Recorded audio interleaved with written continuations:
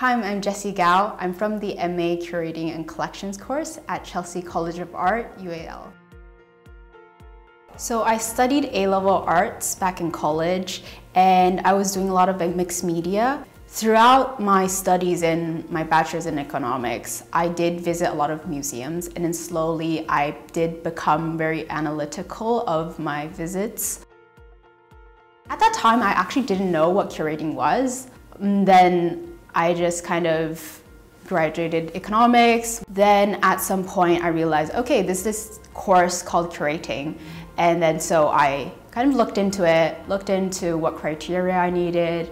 And so I applied for a few gallery internships. And that's basically the starting point of how I actually got into curating.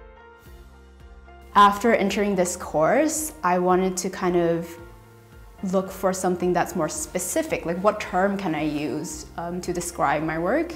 And so that term would be accessibility. My focus of access is about how the stakeholders of exhibitions, like the audience, the artists, and the curators, how their relationship can be interchanged.